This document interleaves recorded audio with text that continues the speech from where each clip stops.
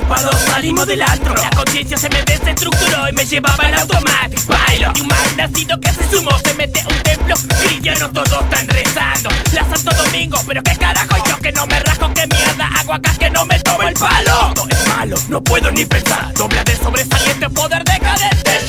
Pasamos el portón con teléfono en mano, filmamos la cámara oculta, imagínate a los retardados. Tan puesto que ni notamos la mirada del pastor que hacía rato nos fichaba, amenazábamos. El sermón del obispo, prostituto, ni dudo en llamar a los putos cop que en 2 segundos irrumpieron haciendo de nosotros todo un show contra la pared y nos llevaron a nuestro canto del comisario de turno en pleno año 2009. No esperes que recuerde tanto. ¿Dónde fuimos a parar? A una celda meada, al menos estaba seca y sin mierda. Rupeste adrede, pleno invierno. Quiero un freno, prefiero comer perro que su alimento, excremento en el suelo externo.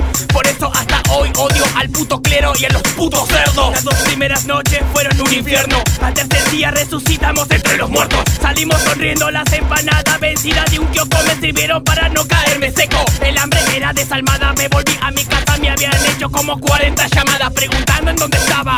Algunos pensaban que en una zanja y otros que estaba en cana. 3 días a la sombra, experiencia folclórica, penosa, asquerosa, para no olvidarme nunca más de que mi casa es mucho más cómoda. ¿Qué onda? 3 días que no repetiría ni de coña. 3 días a la sombra, en la comisaría cantando pibes rank con los satanic black que me llevaron a esa fosa tan penosa. La concha de la lora.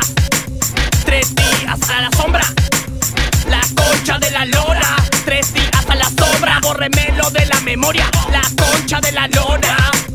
3 días a la sombra, la concha de la lora. 3 días a la sombra, bórremelo de la memoria.